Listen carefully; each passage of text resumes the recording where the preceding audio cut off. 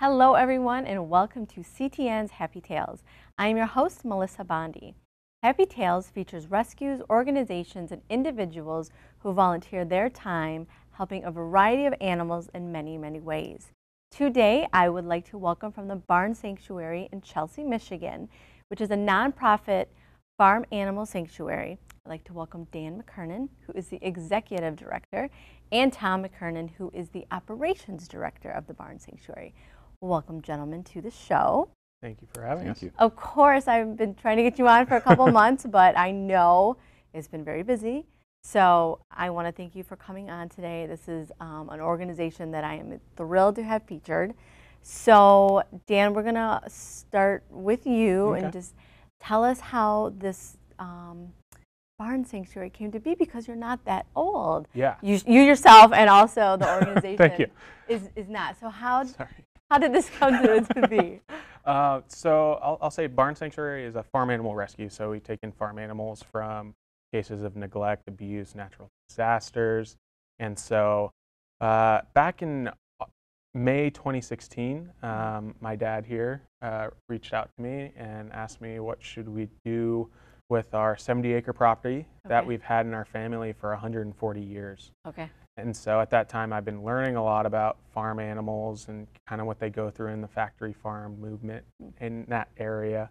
So I thought it would be a great thing to start a farm animal sanctuary on the farm. At the time, I was working in technology. I was living in Austin, Texas, and I was getting really bored of working on the computer every single day. So I really wanted to do something that will help connect with nature.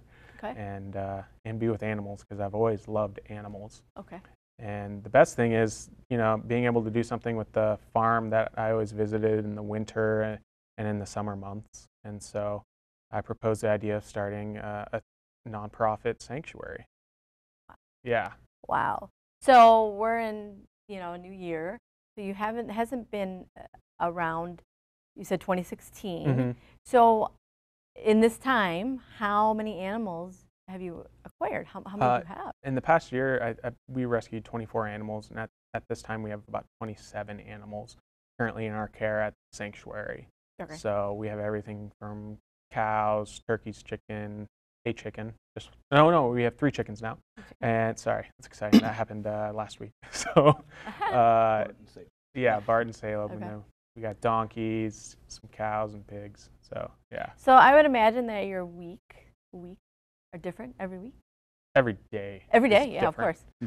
Because we get phone calls all the time. There's different cases that happen, and also we're working with a very old farm here. Okay. So the barn has been around for 90 years, close to that. Something like that. And then we retrofitted our storage shed into a building for a number of animals now. Oh my so gosh.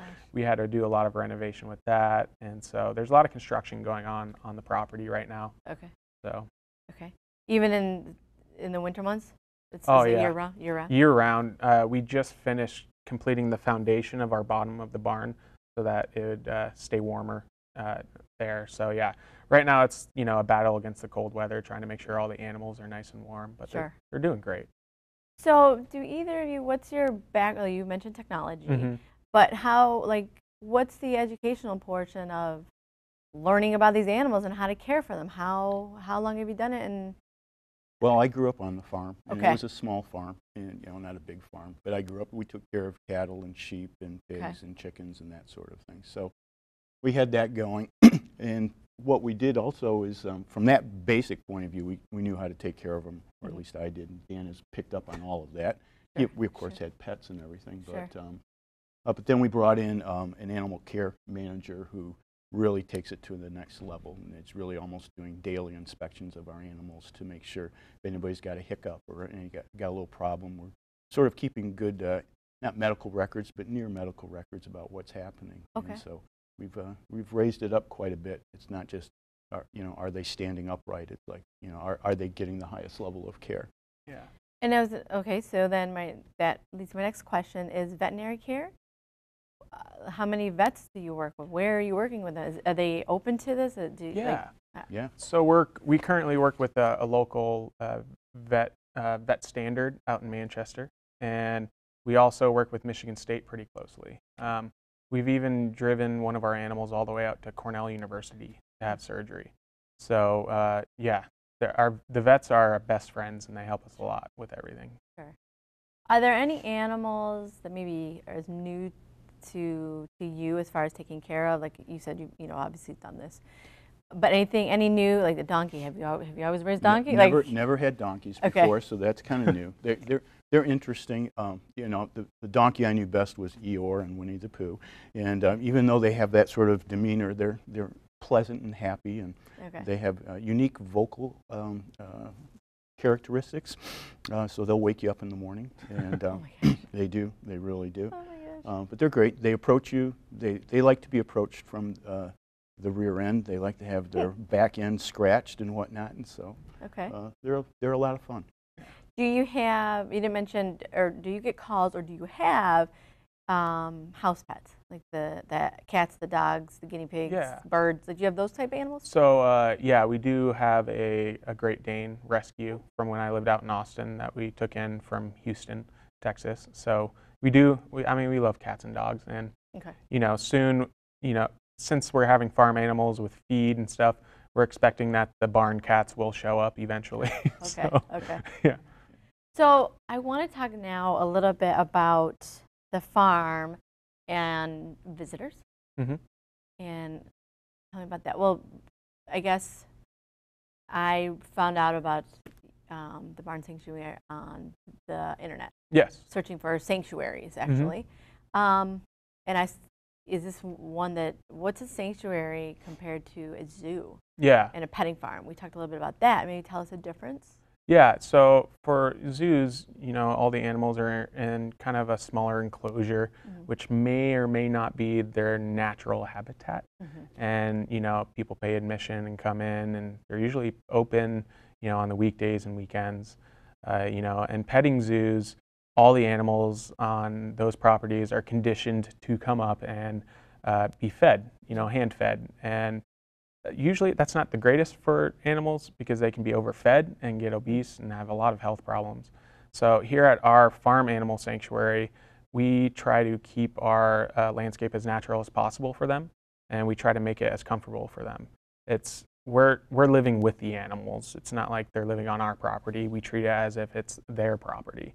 And what do they need? If someone doesn't get along, we put them in somewhere else, and we try to make sure that they're happy. So we're not open to the public just yet, but this spring we're aiming to open up on the weekends to give guided tours so people can see the animals in their natural habitat. And most of our animals are super nice and sweet that they'll come up, and you know, you'll probably be able to pet one of them because they enjoy that. So yeah. So as of right now, if I wanted to visit, I can't visit your property just yet to visit the animals, but that's what you're looking to do in the spring. In the spring, okay. And if you're very committed and you really want to come over and see the animals, we do have a volunteer program. Okay. And so you can go on our website at barnsanctuary.org, and there's a little nav item that says "Get Involved," and you can apply to be a volunteer, and you can volunteer every other week or every week, and that's a great way to interact with the animals and get involved, because especially at this early stage of a nonprofit we're at right now. Right.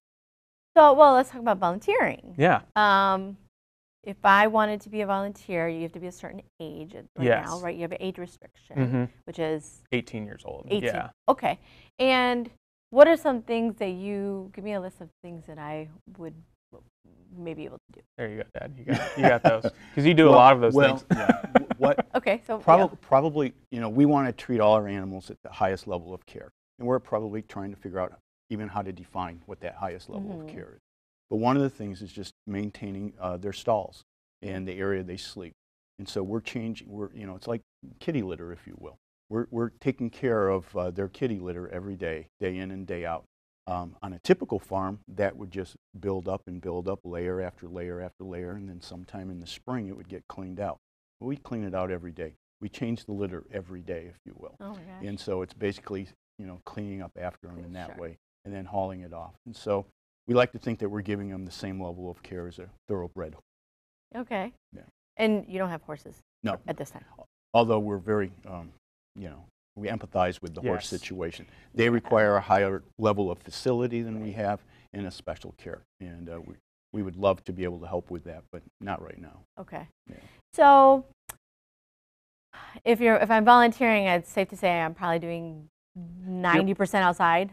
Am I outside? Yeah. or in their enclosures, probably. Or in the barns, In the barns. usually, especially during the winter months, because the animals are usually inside a lot. Okay. A lot of, we call it, just mucking the barn, but also, filling up the water dishes, feeding them some hay. Cleaning the dishes. And yeah. And a lot of the volunteers do love to just hang out and take pictures with the animals. Yeah. And so we allow that all the time. Absolutely. Okay. I'll go pick this up and take it over here, and in the meantime, I'm petting the animals. I'm walking around, I'm leaning on them. And How can you not? Yeah, I would think.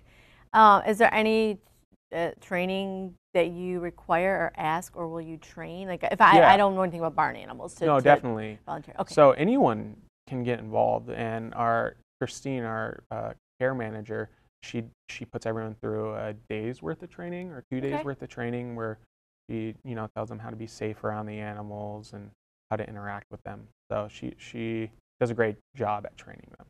Okay. Mm-hmm. Okay, good. yeah, the main thing is to make sure you're not putting your foot where the animal wants to put its foot. Yeah, you don't want to be stepped on. So you got to kind of watch where their feet are. That's the main. Yeah. And especially from the Charles, a steer that you have. Yes, How much does he weigh? Probably he's almost 2,000 pounds. Yeah. And he's still and growing. he moves Still gently and slowly, but Okay. he's not going to change his placement if you decide to change yours. Yeah. Yeah. He'll walk through you. Yeah, like I said, I was doing some research for sanctuaries Mm-hmm. to where you can take kids and younger ones to learn and I don't want to say interact, but learn about these animals. And I struggle with zoos, and I struggle with petting zoos, just with the captivity aspect of it. So when I looked up when I looked up sanctuaries, because that's what the website said to you, I only saw two. And yours was one of them in Michigan, particularly. Do you have who do you talk to, discuss? Is there any type of network of talking with people? For this Definitely industry, but so there are a limited amount of sanctuaries here in Michigan, but for instance, New York has probably close to 10 sanctuaries out there. And so every year we actually go to a farm animal care conference, and that's it's in Watkins Glen, and that sanctuary is called Farm Sanctuary. And they've been my mentors since the beginning. So if I have any advice on, it could be operational or it can be about animal care, they usually know what's up because they've been around for 30 years. Okay. Yep. And there is a Facebook group, and they're called the Global Federation of Animal Sanctuaries. And it's not just farm sanctuaries, it's all types of sanctuaries. Okay. And so they have accreditation, and so we can always find resources from them too. Yeah, and the Global Federation is mostly for exotic animals, and they're global, actually, truly global. Sure. The Association of Zoos and Aquariums, too, is I believe can be a great resource for us also. Okay. And we're going to try to combine the information that both of those organizations provide to help us be organized and be able to sort of be at the Good Housekeeping Seal approval level. Sure, absolutely. Yeah. And we were talking earlier about, like we were saying, petting zoos, I can go in and I can pet and touch and feed, and a zoo, you cannot do that. Yeah. And a sanctuary, if I wanted to come there and visit this spring, bring my daughter and she wants to pet the donkey, is that encouraged, that allowed, or is it discouraged, or how do you answer that when people we always want to think like safety first. So we don't want kids putting their hands in through the fencing because they can hurt their arm. But if a donkey is there and is curious, we can always encourage someone to pet them because animals love to be loved. So of course they want to be petted at times, and if they're near the chickens and chicken wants to come sit on their lap, we'll allow that. It's pretty much the animals are in charge. So it's whatever they want to do. We try not to force anything for like a photo op or anything like that. Right. And we've arranged the fencing in such a way that we have walkways and pathways around different pastures so that it's not like you're standing 150 yards away and, you see the cow over there? No, so you can walk around and get relatively close. And we've arranged it that way. So, as far as, we talked about volunteering, as far as donations, what are some things, you're a nonprofit, so Mhm. what are some things that viewers can donate? What are some things that you need or Yeah. in need of? Definitely. Right now, we just wrapped up a good fundraiser for winter hay and straw because we go through a lot during the winter months. Okay. But right now, we're trying to get people to just donate $1, a couple bucks a Okay. month, because knowing the amount of donations coming in the following month definitely helps keep the nonprofit very sustainable.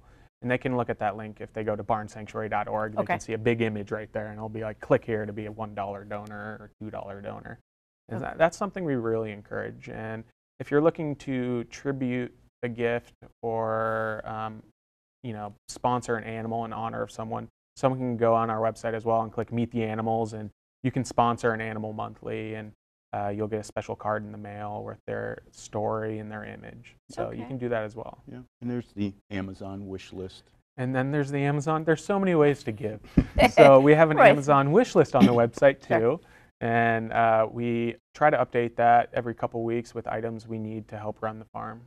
Okay. So, Yeah, so recently we've been getting heated water buckets. Yeah. Given our Heated water bucket. yes. So Is it on the wish list? Yeah. yeah, Yes, Okay. I think yes. there's a couple still there, and Some heat lamps and, some and heat that Okay. lamps, Sure. even some turkey feed we put on there, and whatever we can find on Amazon that we think can really help the animals, we put on there. Because some people are way more comfortable. Actually, they want to know what their money's being put to, and Yeah. Right. so that's why the Amazon wish list is a great resource too. Absolutely. Yeah. Yeah, I saw that on your website. By the way, your website is very organized. That's my So, background. You did a Web great job. design. So thank you. You did a great job. Thank you. Yep, it's very, very organized and detailed enough that people aren't, they can find what they're looking for. Yeah.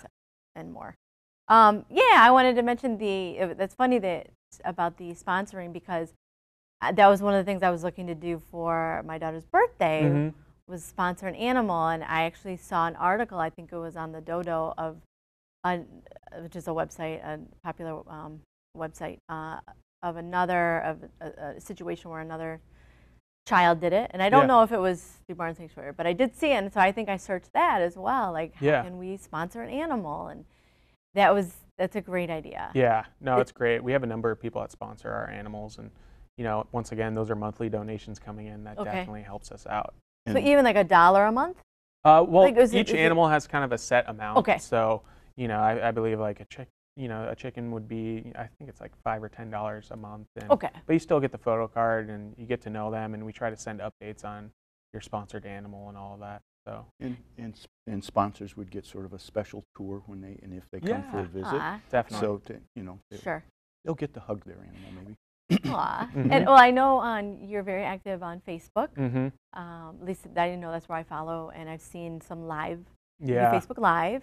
You put a lot of photos. So tell us about your use of Facebook. And Yeah, we try to. Facebook is a great tool for us, especially because they don't charge a transaction rate for donations, which is amazing. And so we try to update it regularly because we want to be completely transparent with the public on what we're doing on the farm. Facebook Live is a great tool for us to interact with our followers, being able to do it live, answering questions in real time when we're with the animals, or even asking the viewers, who should we go see next? Should we Okay. go see Penny the pig or Mike the calf? Okay. And having people interact that way, it's just a great resource. It's having like a TV show online, really. And So how can people find if you go to facebook.com/thebarnsanctuary, the barn? or you can just search Barn Sanctuary Okay. on Facebook and we'll pop up. Okay. Mm-hmm. And we're hoping actually from a technological point of view to get some cameras going so that people can click on and Yeah, And- live streaming yeah. cameras in the Live streaming. pastures and in the barns, so people can Yep. just check in on the animals whenever they want. Yeah. That's the level of transparency we really want to be at. Yeah. Very popular. Yeah. I know I've seen some stuff online of just if it's the cow cam or whatever Yeah, yeah. animal Yeah. it is, but yeah, I've Yeah. seen that stuff. you never know when something cute's going to happen. Yeah. I've always said I need to People wear a love GoPro all the time when I'm feeding them because it'll be Oh my like gosh. 90% of the time it's just business as usual, and all of a sudden somebody does something really unusual and cute or something. It's like, oh, Yeah. I wish I could have captured that. But Yeah, absolutely. I can only imagine if you wore a GoPro, both of you, Yeah, around that'd all be day. very- The fun stuff you would catch. There'd be a lot of Um, footage. It would be pretty good stuff. Are there any animals that you want to tell us about that have a special story? Yeah. Or? So every animal we get at the sanctuary comes from a very unique perspective, and they have a very unique story. How we acquire the animals, people reach out and let us know of something happening. We really don't go out looking for animals unless someone says something. And so, for instance, Adam, our pig that we rescued last January, he jumped off a transport truck in the middle of the night up in Midland, Michigan. And so, he's running for his life on the interstate, and the Humane Society luckily rescued him. And then they needed to find a forever home, so they called us. And so we were able to rescue Adam. Took him to Michigan State, got him checked out. Took him to Michigan. That's our routine. Take him to Michigan State. Give him the best care possible. Yeah. And then another one would be Little Dude. We call him Little Dude, the internet one with the naming of Little Dude. So we got him. He was this big. we got him at 4 days old, weighed under 2 pounds, and bottle feeding him every 2 hours. And he was someone was at a farm and saw that a piglet wasn't being nursed, and his siblings were actually kind of chewing off his bone. And so, and his foot. And so, make sure that the foot doesn't have to be amputated. We wanted to get the best medical care. So, I decided to drive Little Dude all the way up to Cornell University to have surgery, so that he wouldn't have a bacterial infection. And so now he's back at the farm. I don't know how much he weighs now. Probably 80 pounds. 80 pounds. Yeah. Moving like a truck. He's awesome. He loves the camera. He's staying in I call it the interspecies barn, where the goats, sheep, and Mike, the semi-blind calf is. So they're all hanging out with each other, and it's a really, it's awesome to go in that barn. I like it a lot. He has quite a personality. And he has a crooked snout, so he's very unique looking. Are all these animals, are they all on your website? No, I need to add them all on the website. That's my fault.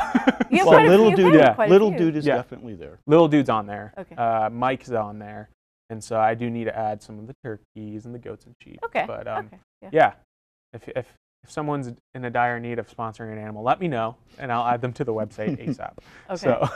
And can people reach you? They can reach you right through the website? Yeah, there's a contact form. Yeah. They can go on our Facebook page and message us. Okay. And then also our phone number is available on the website as well. To call. What's the best method do you feel? Best method, probably Facebook or the contact form on our website. Okay. Yeah. So I think I Facebook messaged. Yeah. And I got a reply pretty quickly when I found it. So we have an amazing marketing and communications director working full time. So. Yeah, she was very quick. I'm gonna tell you, she was like quick on that. So that's how I knew. I'm like, you got this stuff together. Let me ask about, as far as the future of the farm, do you see, I know you mentioned tours coming up in the spring, and do you think you'll be able to handle more animals? Are you at capacity, or do you, what do you see? Currently we're only using 7 acres out of the 70 total acres. Oh my gosh. And so we actually hired an architect and engineering company to help us lay out a site plan of the entire property. Okay. So that there's, eventually we're going to have a cow barn, we're going to have a pig barn, goat and sheep barn, waterfowl barn, because we got a nice big pond. And then, we're going to allow people to walk through the property, and really, those are going to be longer tours, of course, but we really plan on developing out the property to use all of it. So we're still relatively young, obviously. Right. So we're trying to kind of catch up with everything we've done so far. We're going to probably clean up the site, do some landscaping. Okay. It looks like right now everything that was in the buildings is now outside of the buildings, and there's piles of dirt everywhere, and so we're still trying to clean up and get ready for the springtime opening. Plenty of activities for volunteers. Yeah. You want to clean out old junk. It's not all junk, it's memories. Sorry. Yeah, memories, yes. Scrap iron. Okay. Junk. I would imagine have you gotten inquiries from Girl Scout troops, schools, field trip type? Homeschools. And just local schools. We definitely want to get to the point where we can bring in school buses of kids. Right. That's in our overall site plan, is even to have parking for the school buses. And we'll eventually, probably won't happen this year, but have an education center. So that we can do a lot of teaching in there. It'll have a full-size kitchen, so we can do some cooking classes. because we do educate the public about a plant-based diet as well. Mm-hmm. So living a more compassionate way of life. Yeah. One of our advantages is that we're literally at the intersection of I-94 and 52. So it's very easy for, if you're coming from Ann Arbor, if you're coming from East Lansing, or coming from Detroit, just jump on the expressway and you're right there. And it's really easy to find. Okay, Yeah. the location. I have this to give you. Aw. So our Those are director beautiful. here, Oh. yeah, so we've got some Quilts. blankets for the Oh my animals. goodness. I believe her Those mom. are adorable. They're super cute. Her mom No way. made them. Wow. Yeah. So I Wow. wanted to give them to you for Thank some animals. you. Yeah. So hopefully, you know, Yeah. I know the weather's going to turn here on us shortly. So Yeah. still winter. These are amazing. Thank you. Grandma used to make some like these. Yeah. I know. Yeah. So, Absolutely. thank you so much. Absolutely. Absolutely. Woohoo. So again, why don't you tell our viewers real quick where they can find Yes. you, and just real quick, what are some things that you are in need of right now as far as donation wise? Okay. You can find us online at barnsanctuary.org. I should look at the camera. barnsanctuary.org, and also on Facebook. And right now we're looking for just the small donations coming in so that we can sustain all of our ongoing monthly expenses. So, you know, a small $5 recurring gift goes a far, far way. So that's what we're currently looking for. Okay. Yeah. Wonderful. Thank you. Thank you guys so much for joining us. It's people like you that make me want to continue doing shows like this, because your hearts are so big, and I just can't even express just the amazingness of what you Thank do for you. a living, because you went from computers To animals. rescuing yeah. animals. Just It's animals. amazing. It's amazing. So It's- both Thank of you. It's satisfying on so many levels. Yeah, It really totally is. is. Yes, I know, and I envy, and I just, what you guys do for a living is amazing. Thank Thank you. you both Thank you. for coming on and sharing your story, and I hope that people will definitely tour. I know I am. Yeah. This spring, so for sure, definitely. Cool. Thank you so much for coming on. Thank you. Thank you. Well, that's it for this episode of Happy Tales. For more information on the Barn Sanctuary, you can visit them online at barnsanctuary.org, and you can also visit them on Facebook. And for more great programming from CTN, you can visit us on the web at a2gov.org/CTN, or talk to us on social media at #CTN Ann Arbor. Again, thanks for watching.